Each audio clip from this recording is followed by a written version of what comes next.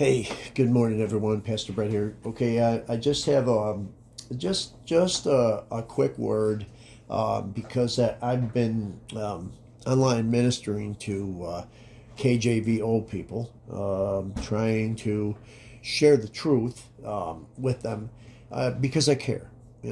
I care. Some would say, "Why do you even bother?" Because I care. I'm not going to ignore you because you have 30 followers. I'm not going to ignore you because um, you know, you just are looking for a means of making a name for yourself by bashing leading evangelical believers like Pastor John MacArthur, Pastor James White, and Jeff Durbin. Pastors John Piper and other leading Reformed theological thinkers. I just saw a fellow popped up on my feed. I won't mention his name because I don't want to be guilty of the same thing. So I'll just simply say pray for them that are out there bashing other believers, because they either, number one, don't understand the truths that Reformed thought teach, but they also want to create a following. It's called heresy, folks.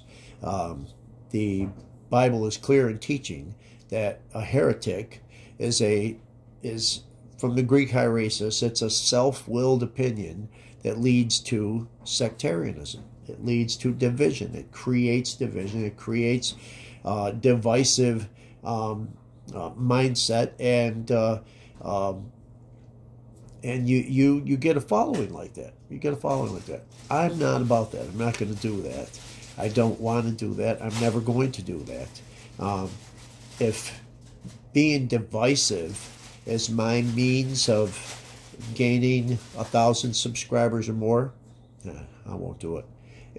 I don't want to do it. I'm looking at Galatians 5 and 15, where it says, if you bite and devour one another, beware that you're not consumed by one another, if we continue to bash each other, and you see it all the time, people constantly online on YouTube, bashing one another and beating one another into the ground and talking about people. I've seen some people call others, derogatory names, and ad hominem abounds on YouTube. So that's not what we do here. That's not what we're going to do. I'm not going to get into it. I may have been guilty of it in the past, and if so, please point it out. I'll delete that video. If I've been guilty of, dragging someone's name through the mud, Lord forgive me. And, I learn valuable lessons when I encounter these things. I'll respond to them in love, and I'll share the truth with them. But I'm not going to get into it. I was going to show you this person. I was going to, tell you to warn. I know Paul warned people, warned believers of particular individuals by name. And there's a time and a place for that. There's a time and a place for that. But right now is not the time or the place. We're not here to win arguments. We're here to win souls. Amen? So I want to encourage people to read the Word of God, to study it, to know that it is the Word of God and that they can trust it, and that is in any one of the major translations of the Bible. As I said before, we're not King James only. We're KJV first. That is my primary translation. And that's the translation of choice for us here on this channel. Yeah. Forgive my allergies. Okay, so just keep this fellow in prayer.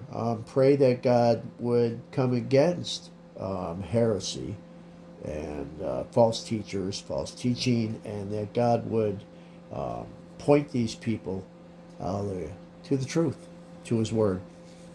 And we'll give the Lord all praise and thanks for everything. Thanks for watching, everybody. Jesus loves you, and we love you. I hope and pray that you have a great rest of your day. Hallelujah. In Jesus' name.